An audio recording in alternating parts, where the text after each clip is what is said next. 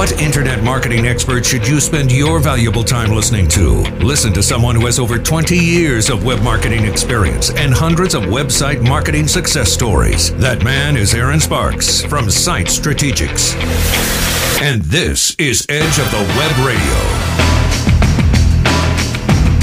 I led off this show with a bit of a scared tactic. I mean, and probably connecting to a few, if not many, individuals out in the audience that have tried to search for their own services and not finding their own company. Well, we have an article from Search Engine Journal by Jason Demers that we really wanted to bring to light here. They talk about 3 steps to take whenever you suspect that you're under an algorithmic penalty. And what that means is basically Google changes how it looks at websites all the time. And they're constantly improving and looking at what's spam out there, what's good value out there, and what they want to do is bring better sites to the view of its consumers, who are the searchers on their search engines all the time.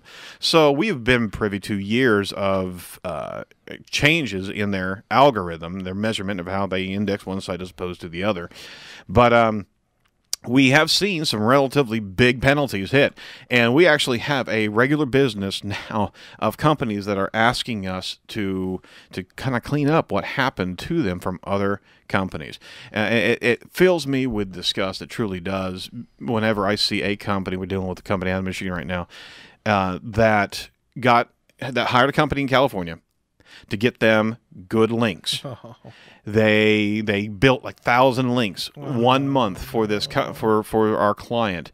They subsequently didn't continue to work for them, and right at the point in time was February of 2012, and in April of 2012 there was a huge penalty called Penguin, and they went down in flames. Literally, they were de-indexed by Google, and the fact of the matter is they didn't know until way later of where they were, and in fact, it even came. They didn't know what was going on, and I had to show them this is a very unnatural build of links, all the junk link that was out there. So we actually have to clean up their mess on a regular basis. And a lot of times, you worked with an SEO company maybe 2 years ago, right? And they left a mess that now the algorithms have advanced enough that they're killing you, right. And you just don't realize it unless you talk to, the kind of tools that Aaron's talking about that are incredible that they have at their hands are they can look at not your site and your analytics,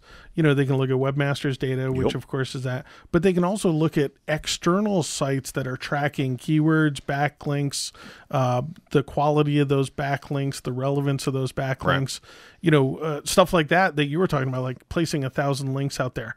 Well, our competitor has 2,000 links and we only have 800, so we got to put 1,200 links out there. It's not about numbers. You're crazy. Yep. Because now Google's going to see a spike in backlinks. Yep. And they're going to instantly just throw you off the index. No, exactly. They're going to bury you. This is not the work of competent SEO professionals. Right. And there are a bunch of good SEO companies, even in Indianapolis. We highly recommend them. And a lot of times when we can't do work for somebody, and we have a kind of a mandate inside of our company, and whenever we're doing work for a particular type of company and industry, we no longer can do work for another company in the same industry.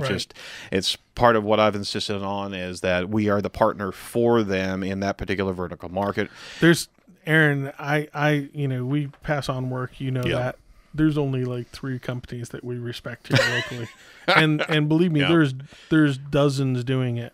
And then there's dozens more that say they're doing it because it's the soup of the day. Yeah. Oh yeah, every web firm says that they do SEO.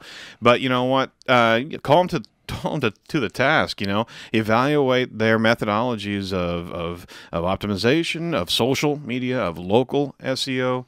Full transparency in their tell reporting. You everything that they're doing. Absolutely.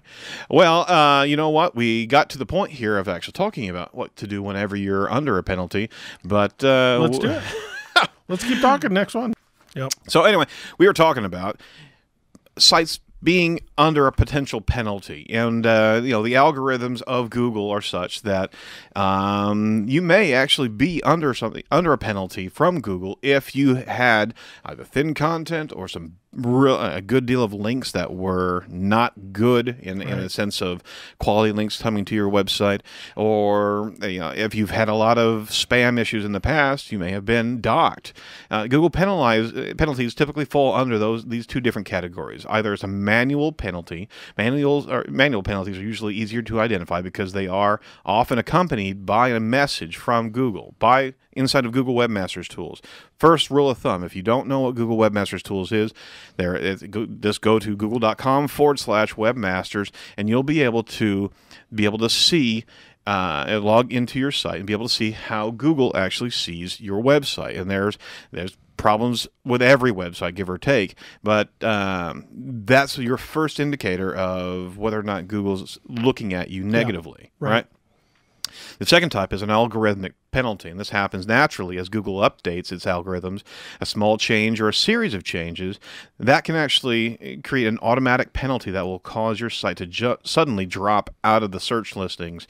And the recent ones have been Google Penguin or Google Panda. Those are different code names for the changes that Google went through over the last couple of years. It's fairly easy to discover whether you have an actual algorithmic or manual penalty as long as you have a Google Webmasters Tools account. Right. Simply log in and check the manual actions section under the search traffic. And they're being really good on that, yes, too. They are. We have a lot better than they used to be. We have a client that migrated their site and left a forum kind of out there on an old domain. Sure. And the forum started to get spammers. Right. And there was a message in their webmasters that said, we're detecting a lot of spam links, from your thing. Right. And you need to take action. You Right. know? They didn't say you're penalized or anything, but they are. Yeah.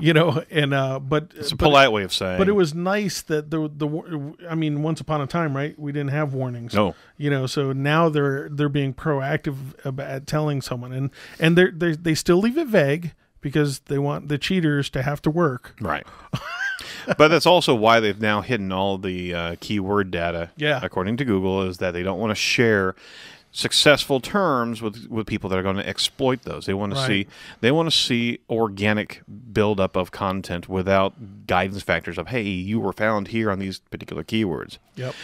So you can see these alerts of these penalties. Now, the easiest way to figure out if an algorithm is actually affecting your website is look up at your analytics data, drops in organic search traffic that correspond with the known algorithm updates are fairly clear indication. In fact, there's actually one site out there called Penguin. It's from Barracuda.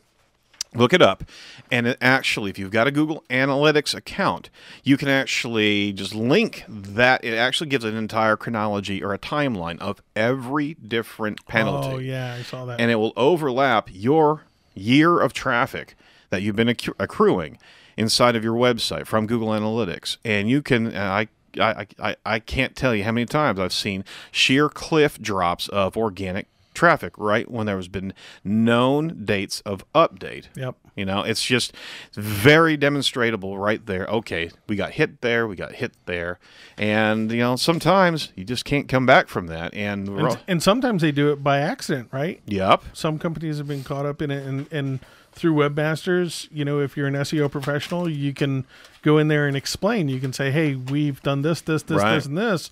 Why are we, getting hit here? And they'll go, oops, and rebound you. That's right. So what's the correct antidote here? Once you've identified which type of penalty that you have, you can actually take the next steps. Manual penalties will include a message within Google Webmasters Tools that notifies you of action that was taken and why. The manual penalties are often a result of manipulative link building. We were talking about that earlier today. And in these cases, you need to remove as many links as possible. Now, how do you go remove links? You go to the sites that are linking to you and ask them to remove you. We have also seen that there's now an extortion environment going on. The worm is turned, so to speak, where people were actually gaming the system with multiple sites, multiple links. You are now being offered up, hey, we'll take you off our website if you pay us $5. unspeakable. It's disgusting. You can disavow those guys, though. Yes, you do. And that's the other part of this equation. If you've narrowed it down to what links are actually causing you problems, you can actually go to Google and basically disavow your links. And that's another one that don't do that by yourself. No. Hire a professional, because here's the problem is, let's say you say, I'm going to disavow these 40 links. 30 of them might be great links that were actually working for you. And so talking to an SEO professional and getting them to evaluate every single link is just critical. You know, the disavow process, it's not terribly complicated, but you need to audit your list before you just don't plunk a list of every one of your links, because guess what you do? You're killing all the good juice that's being passed to your website. So you got to pay attention. You got to preen through the list. And sometimes it's a needle in a haystack. Yeah. It can literally be one link that's hurting your site. That's right. And unfortunately, the case is that if you don't know the links that are connecting to you, you don't know who's harming you. So you need to contact an SEO professional. If not us, contact somebody that can run a list of all of the links, as well as the levels of different toxicity and suspicious nature of these links. That's what's important, and that's what you need to have a look at, and have somebody disavow for you, but have a strategy behind it.